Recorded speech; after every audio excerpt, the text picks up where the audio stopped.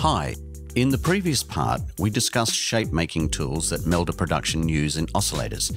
This time, we'll talk about tone sculpting features. When we're creating a new sound, we usually start from common waveforms like a sine, saw, pulse, and triangle. And oscillators from meldaproduction possess all of them and more. Simply right-click on the main panel to see them. However, you're not limited to these waves. Click on the Harmonics button on the left. It opens you a completely new type of synthesis, additive. This synthesis allows you to work with a wave at harmonics level. That gives you an incredible power over sound design.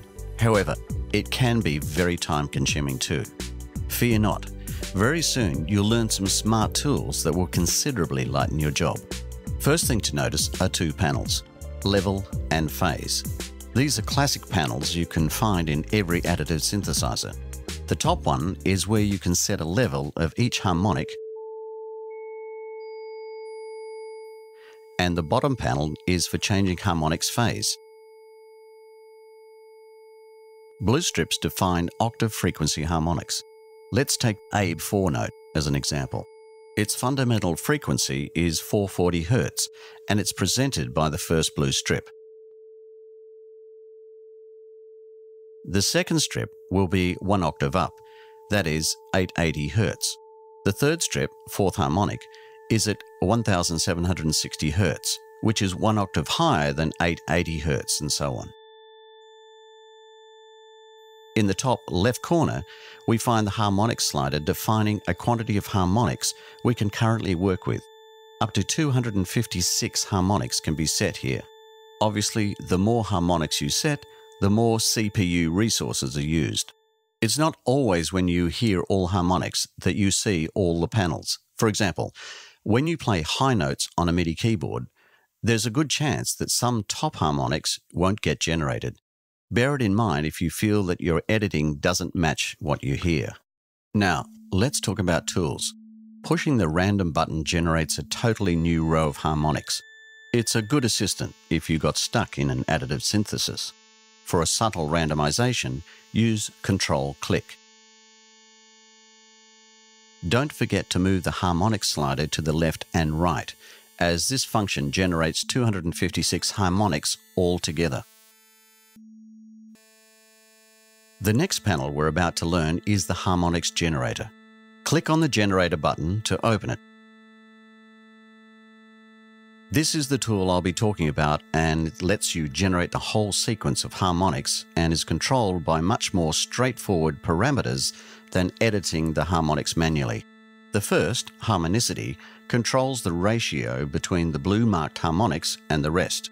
At 100%, mostly blue or natural harmonics, according to meldaproduction's terminology, are allowed. At 0%, all harmonics are given a chance to appear. And at -100%, all but blue are preferred. The slope sets low-high harmonics level ratio.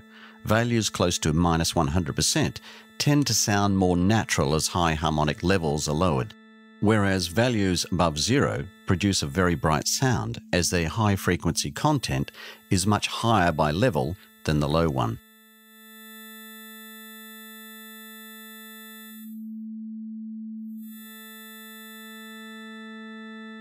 The fullness controls a quantity of generated harmonics. The higher the value, the higher the quantity.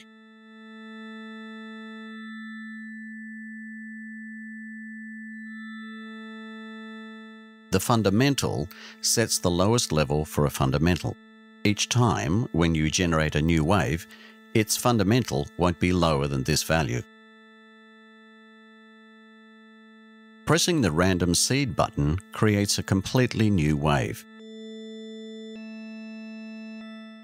There is a difference between this button and the randomize that we learned before. The random seed generates a new set of harmonics, whereas the randomize button, besides creating harmonics, randomizes all controllers in the harmonics generator.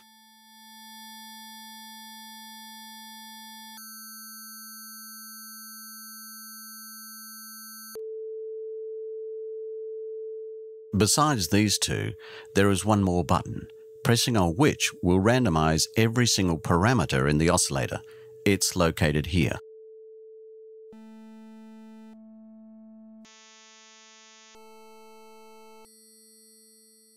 Let's move on to the sample analyzer. The panel allows you to select a part of an audio file to use it as a new wave. First, open an audio file by clicking on the Load File button. In the Open browser, point the path to the audio file and click on the button with a tick.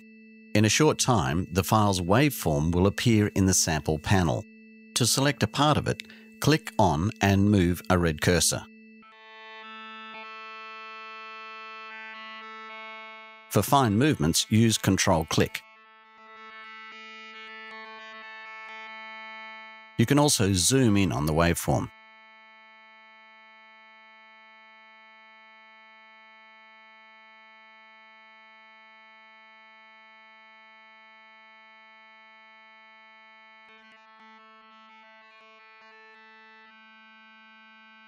Make sure the sample ratio is 100%. Note, you are not hearing the sample itself, but its conversion. That means, when you're done with finding a sample you like, you don't need to worry about the location of the original audio file, as all what the sample analyzer needs is the data about harmonics level and phase, which you've already extracted.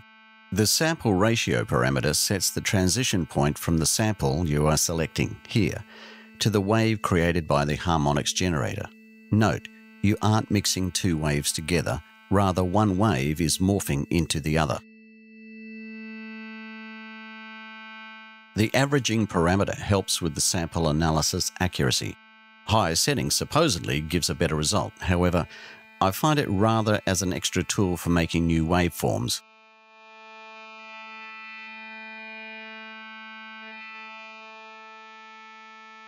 It's quite conceivable that you will find your favorite wave at the averaging equals 1.0.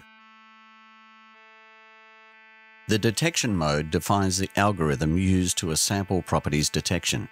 Quick mode is the most CPU efficient. Other two are similar in terms of CPU power consumption, however, they give different results.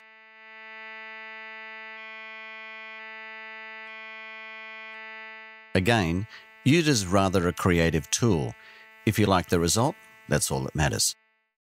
The last panel we're going to learn is the post-processor. In a signal flow, it stands after the sample ratio controller. Simply put, the generator and sample analyzer produce a set of harmonics, and a post-processor lets you modify it somehow. The sharpen function works as a harmonic compressor expander. Negative values compress harmonics magnitudes and positives expand them.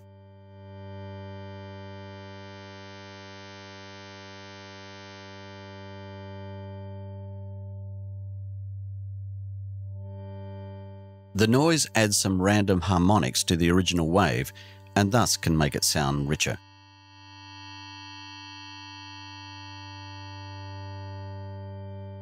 The clean parameter works like a spectral gate effect. It sets a threshold. Harmonics with levels below the threshold will be muted.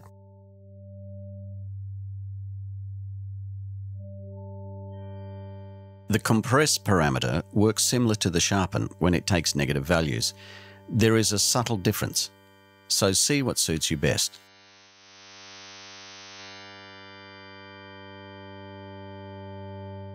The last parameter, harmonize, creates additional high harmonics based on the original ones, and first of all, those blue or natural harmonics.